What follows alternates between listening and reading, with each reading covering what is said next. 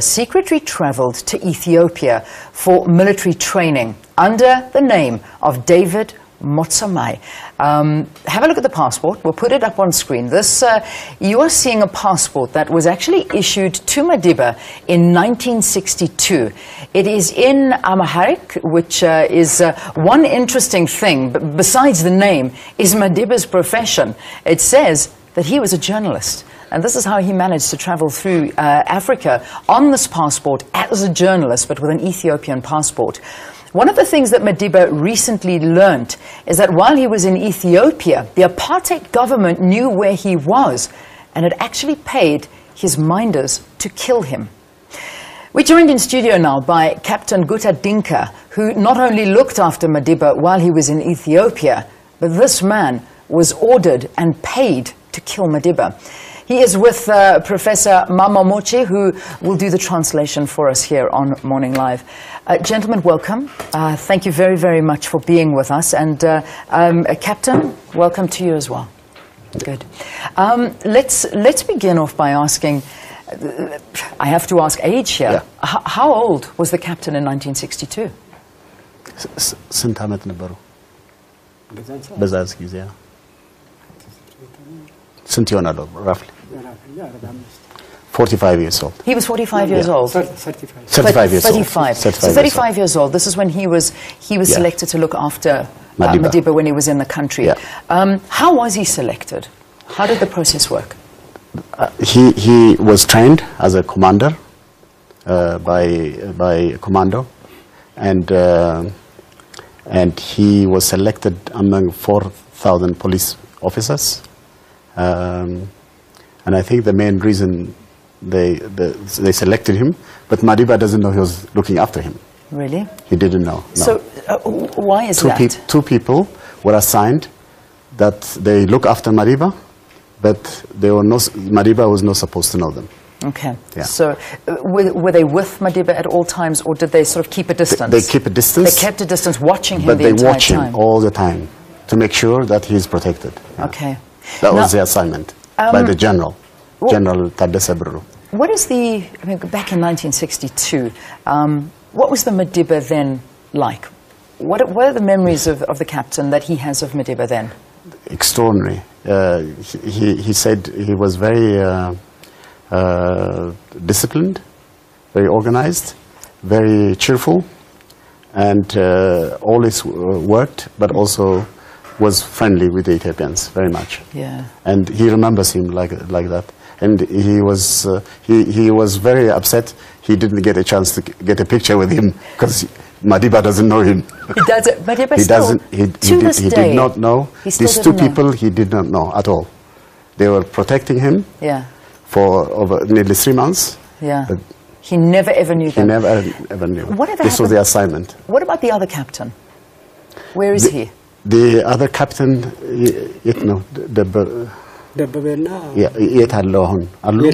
he's dead. Oh, he's passed away. He's passed away since then. So you have the memories all by yourself. Yeah. I want to talk about now this order to kill Mandela. Yeah. Where did it come from? There were two people that came. One was a white man, one was a black man, who brought this money also. And then they selected another person who was a friend of his. They were trained together as a commander, an Ethiopian person.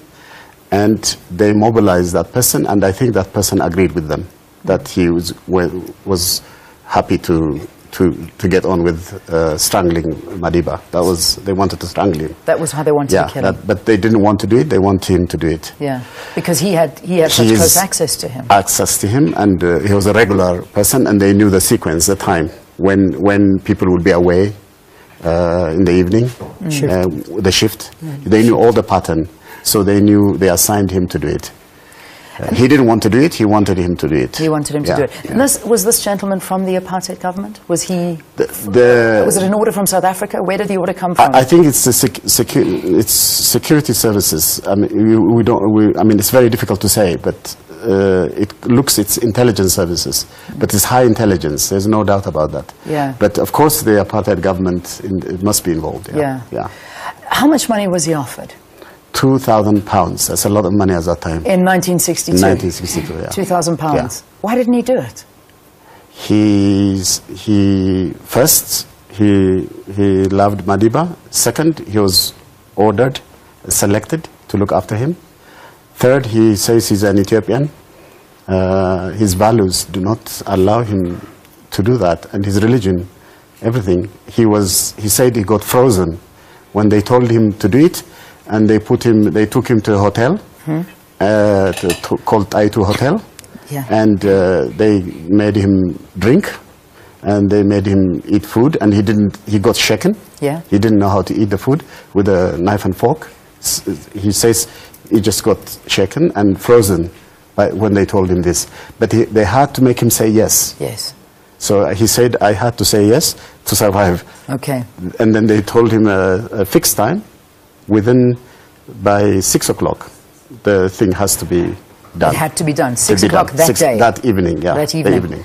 So he immediately, when they left him, he went straight to the general and told him, there's a threat.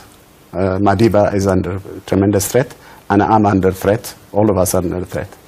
Yeah. Then the chief, the general, ordered all of them to be under security, including himself. Yeah.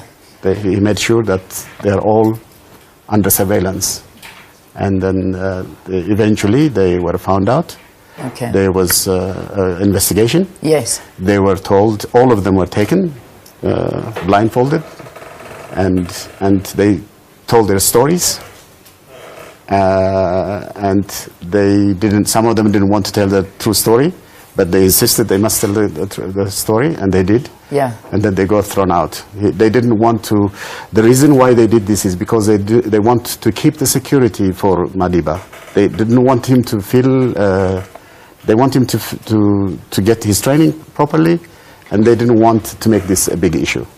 That's what they did. And eventually they got thrown out. Those guys were thrown out. The guy who was the Ethiopian guy, his name was Abraham.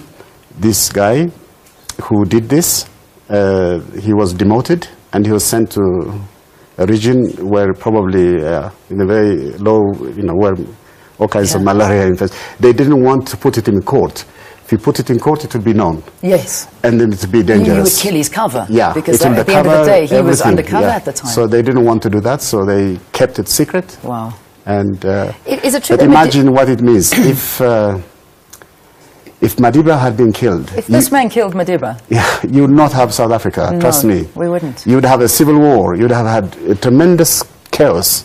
So I think this man is extraordinary. Absolutely. I'm just proud of him. I would say the same. Yeah. So Madiba only found this all out in the year 2009? Yeah, and he found out, and the letter, you saw the letter from the Nelson Mandela Foundation? Will you get it out for us? Yeah. So we can have a look at that. Yes, what is the letter?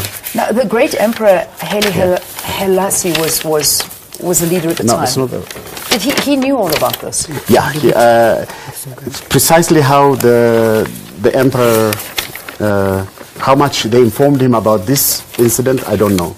What he knows is that he made sure he had a great relationship with Madiba. They liked each other very much. Yes. That I know. But I'm not sure they informed him about this. I'm not sure. I'm not too sure if he But I think the general knew. Yeah. And then also the colonel who was training Madiba, who was interpreting for him. He knows also English. Who is the picture there? He knows. He was involved. Now, I know that there's... And the letter was, I don't know who took it. Oh, don't worry about the letter. We'll find that and read it to our viewers. But Madiba acknowledged that he thank God he knew that they were going to kill him before he died. I think that was good that he knew about it. Yeah. Now, let's talk about the gun, because this is actually there's a movie being made all about this now. This man actually trained Madiba at the time while he was in Ethiopia. And I've got Nick Volpe on the line right now. Nick is from Lily's Leaf Farm. He actually looks after it as a museum. Nick, thank you for being with us. It's good to have you on the line. Good morning, my pleasure. How are you? I'm very well. Are you listening to this story? Is this not the most intriguing story, which obviously you knew all about? Well, not the story regarding the assassination attempt on Nelson, that was fascinating. That whole, I mean, that's a completely new angle. That's amazing. I think it's, apart from obviously the Mandela Foundation, I think no one is really very much aware of that particular event while he was on his secret African mission. It's incredibly intriguing and fascinating. It is fascinating. It's amazing. I mean, this is massive news here. I have to tell you. I mean, everybody, I think, hanging on to every word you're saying. But I want to talk more about the gun. And Nick, I'm going to bring you into the conversation. But let's first talk about the gentleman in the photograph who actually trained Madiba while he was living in Ethiopia and gave him this gun. Let's talk about that. Yeah. Yes, this is the letter. That's the letter. We'll have a look at that now. Yeah. Tell us about this man.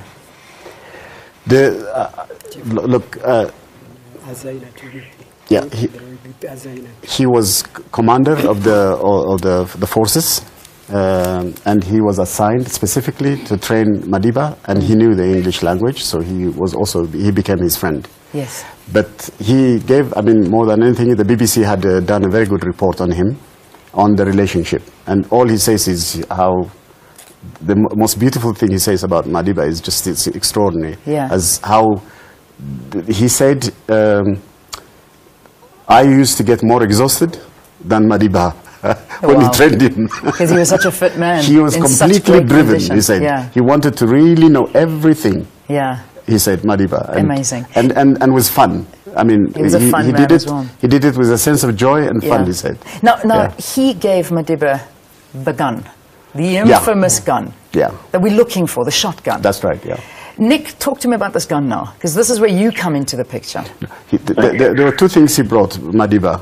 He brought the gun and the picture of Emperor Haile Selassie. Okay, so those are the two things. And then when the authorities here captured him, they took both, I think. Yeah. Nick, talk to me about the gun now. Okay. Well, I mean, the gun, we became aware of the gun back in 2003. Up until that point, the gun had kind of disappeared from the historical landscape. We weren't, even though there's reference to it in his book, A Long Walk to Freedom, the reference to the gun really shocked us and surprised us, because on his visit in 2003, as I was walking out of the main house with him up the path towards what at the time was a little museum, he asked me if I'd found his gun that he had buried at Lily's Leaf, which, as I just mentioned, we were totally unaware of, which then precipitated a long investigation and discussion. At first, there was my professional team were slightly taken aback, and they were of the opinion that Nelson was actually referring to the revolver that he had on him at the time of his arrest. However, during the course of the research and the investigation, we uncovered the fact that on 3 previous visits to Lily's Leaf in the 90s, he had pointed out to individuals, one being Alistair Sparks on one occasion, which Alistair Sparks then wrote a story on about the gun, and on 2 other occasions when he went there, the owners of what was Lily's, the main house, record 2 separate occasions with them being taken to the back of the house and Nelson pointing to the property adjoining it and saying, that's where I buried my gun. Yeah. In 2005, we purchased that property, and very unscientifically, I have to say, and embarrassingly, we dug up the area, but we didn't find the gun. Now, then it transpired that because we hadn't done it in a scientific fashion, we were wrong. But let me just backtrack. We also then discovered that Arthur Goldreich knew about the gun, because he then goes on in a wonderful interview to describe how when he arrived back and was surprised to see Nelson back at Lily's Leaf, he and Nelson walked out of Nelson's room up toward the boundary of the farm on Ripfontaine Road, and he says, that's where he showed it to me. Yeah. And I reached out to touch it, and he slapped my hand as if to say, no, you can't touch it. Yeah. But he said it was a semi-automatic Macross pistol. And it was, now the question then that came up during the course of our research was, who gave him the gun? Originally, we had just assumed that it was given to him by his military scientific instructor, Tedessus. But then gradually it became apparent that that wasn't the case. And in fact, we tried, through someone from the Ethiopian embassy, a woman by the name of HAILE she put us in touch with Nelson's driver at the time, Mr. Binker, who was a junior in the Foreign Office at the time. Yeah. And in our communications with him, he said, no, the Selesses would not have had the mandate or the power to give him the gun. It was clearly instructed by, or given to him through him by Haile Selassie. All right, Nick. Wow. I mean, this is incredible stuff that we're talking about, and I don't know if viewers are not going to love me for doing this, but we have to take a break. So I hope we can get more in, but stay there. We've got to take a break.